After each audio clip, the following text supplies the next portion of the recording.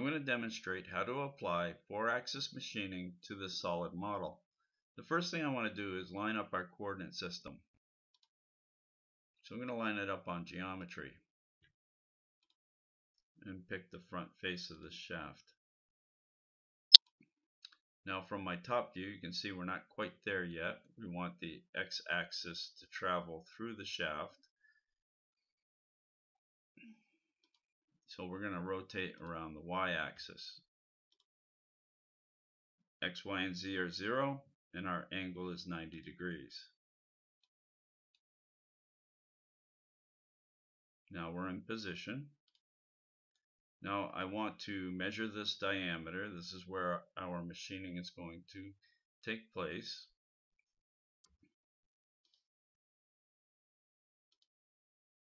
And it's 3125. Next we go to the machining menu, work step data. The cycle type, we're going to machine surfaces. We'll use an undersized ball end mill. We're going to paste the diameter of the shaft, or actually the radius of the shaft, here in the C surface. Our depth is going to be 0. We're cutting to the surfaces and not through them. Under verification, you'll find where all of our machining, our 4-axis machining, is controlled. Here we want to wrap around the x-axis. Next, under 3D cycle data, I'm going to adjust my step over. And now we'll add our surfaces.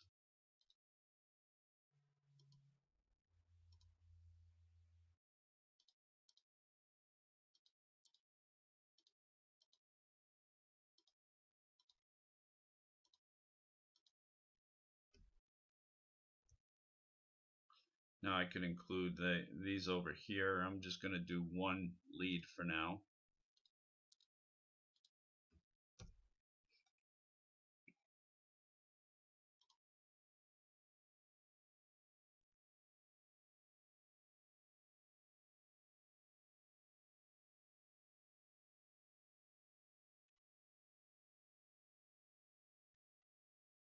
Okay, we're cutting left to right. We're going to change the direction. So from longitudinal, we'll go to transverse.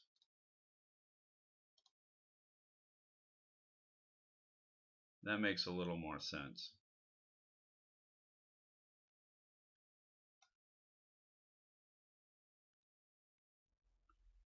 Okay, now I'm going to demonstrate how to machine it with an end mill the same size. So I'm going to right mouse click, deactivate our first work step. Now I need to create a path curve for the tool to follow on center. So we'll go to the curves, face boundary. I'll select that face there. Now I only want the center, so I have to remove the rest of it. And we're going to do that by using delete from and to. So from that point, we're going to go all the way down the other end, and we're going to delete up to this point here. Now we have our path curve, and you would do the same for the remaining leads. Go back to work step data, change the cycle type to contour. We don't need to add the machining surfaces.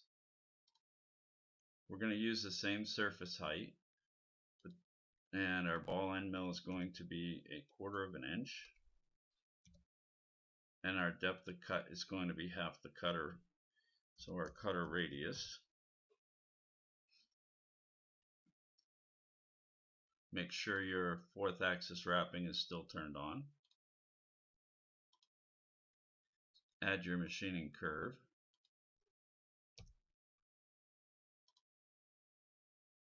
Okay, now you can see if I turn the shading off, we're using an offset. I want the tool to be directly over. So we'll go back into the operation, cycle data, offset direction will be off. Stock setup. and our diameter is 0.3125. Multiplied by 2 and verify.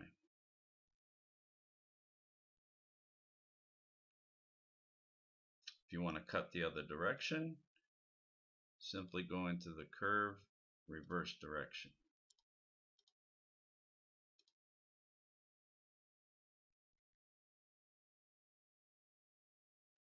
That concludes our 4-axis solid model machining.